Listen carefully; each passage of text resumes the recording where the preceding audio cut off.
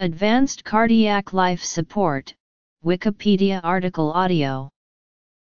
Advanced Cardiac Life Support or Advanced Cardiovascular Life Support refers to a set of clinical interventions for the urgent treatment of cardiac arrest, stroke, and other life-threatening medical emergencies, as well as the knowledge and skills to deploy those interventions. Outside North America, advanced life support is used.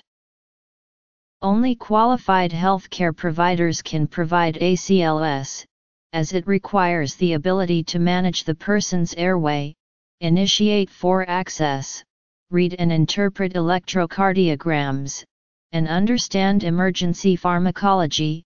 These include physicians, pharmacists, dentists, advanced practice providers, respiratory therapists, nurses, paramedics and other advanced life support EMTs. Other emergency responders may also be trained. Providers. Electrocardiogram interpretation. Some health professionals, or even lay rescuers, may be trained in basic life support, especially cardiopulmonary resuscitation or CPR, which makes up the core foundation of ACLS. When a sudden cardiac arrest occurs, immediate CPR is a vital link in the chain of survival. Another important link is early defibrillation, which has improved greatly with the widespread availability of automated external defibrillators. ACLS often starts with analyzing the patient's heart rhythms with a manual defibrillator. In contrast to an AED in BLS, where the machine decides when and how to shock a patient, the ACLS team leader makes those decisions based on rhythms on the monitor and patient's vital signs. The next steps in ACLS are insertion of intravenous lines and placement of various airway devices. Commonly used ACLS drugs, such as epinephrine and amiodarone, are then administered. The ACLS personnel quickly search for possible reversible causes of cardiac arrest. Based on their diagnosis, more specific treatments are given.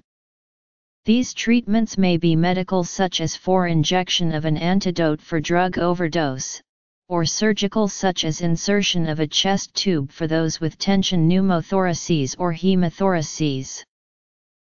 The American Heart Association and the International Liaison Committee on Resuscitation performs a science review every 5 years and publishes an updated set of recommendations and educational materials.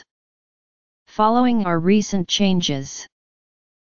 The 2015 ACLS guidelines promoted minor tweaks and improvements to the 2010 guidelines with no major changes. Some changes included: the ACLS guidelines were updated by the American Heart Association and the International Liaison Committee on Resuscitation in 2010.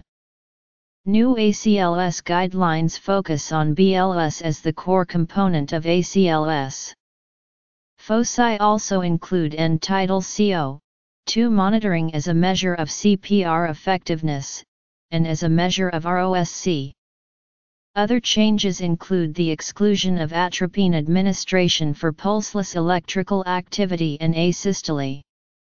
CPR was reordered from ABC to CAB to bring focus to chest compressions, even recommending compression-only CPR for laypersons. Guidelines. The 2005 guidelines acknowledged that high-quality chest compressions and early defibrillation are the key to positive outcomes, while other typical ACLS therapies have not been shown to increase rate of survival to hospital discharge. In 2004, a study found that the basic interventions of CPR and early defibrillation and not the advanced support improved survival from cardiac arrest. The 2005 guidelines were published in Circulation. The major source for ACLS courses and textbooks in the United States is the American Heart Association. In Europe, it is the European Resuscitation Council. Most institutions expect their staff to recertify at least every 2 years. Many sites offer training in simulation labs with simulated code situations with a dummy. Other hospitals accept software-based courses for recertification. An ACLS provider manual reflecting the new guidelines is now available. 2015 Guidelines. Stroke is also included in the ACLS course with emphasis on the stroke chain of survival. The current ACLS guidelines are set into several groups of algorithms, a set of instructions that are followed to standardize treatment and increase its effectiveness. These algorithms usually come in the form of a flowchart, incorporating yes/no type decisions, making the algorithm easier to memorize. Cardiac arrest algorithm, acute coronary syndromes algorithm, P/asystole algorithm, VF/pulseless VT algorithm, bradycardia algorithm, tachycardia algorithms, respiratory arrest algorithm, opioid emergency algorithm, suspected stroke algorithm. 2010 Guidelines. The ACLS guidelines were first published in 1974 by the American Heart Association and were updated in 1980, 1986, 1992, 2000, 2005, 2010 and 2015. 2005 Guidelines. Algorithms. Types of algorithms. Using the algorithm. History. In conjunction with the BLS guidelines, the update promoted the use of mobile phones to activate the emergency response system as well as notify nearby rescuers. It was recommended that emergency medical dispatchers receive better guidance on recognizing potential cardiac arrests and agonal breathing to promote more immediate CPR instructions. Lay persons are further encouraged to perform continuous hands-only CPR at a minimum until EMS arrival, an upper boundary for the number of chest compressions was added at 120 per minute, making the current recommendation 100 to 120 per minute. The 2010 guidelines only stated 100 plus per minute. An upper boundary on the depth of chest compressions was added at 2.4 inches, making the current recommendation 2 to 2.4 inches. The 2010 guidelines only stated at least 2 inches, added BLS and lay person administration of naloxone for suspected opiate overdoses. For simplicity, vasopressin was removed from the cardiac arrest algorithm.